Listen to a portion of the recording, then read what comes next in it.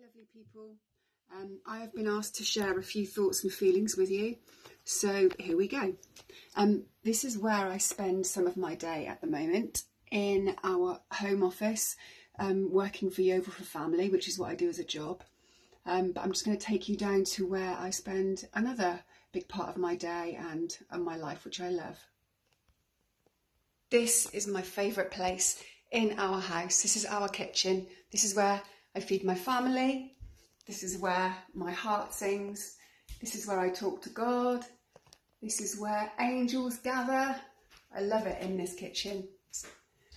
I'm just going to share a prayer that somebody wrote. I think it's more of a cry out to God, really. And I'm going to put on my camera around the other way so that you can see my garden while I'm doing it.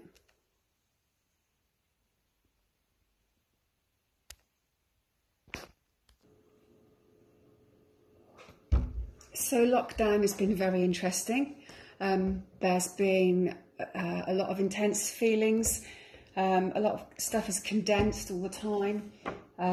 There's been some amazing parts to lockdown, amazing parts of being together with family, and some really interesting times of high emotion.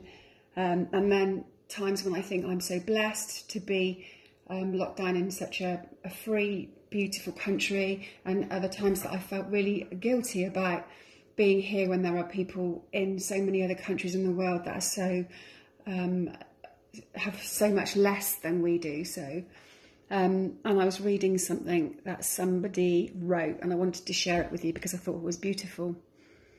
And it's this: Father, give me the strength of mind to step outside of my reality into yours, and then help me to make it mine.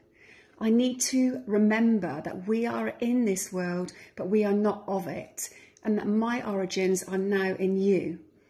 I'm grafted in, adopted in my spirit, deep within your own, and it is from that place of total rest, belief, and ecstatic excitement that I want to live out with you in this earth, the purpose that you have called me to.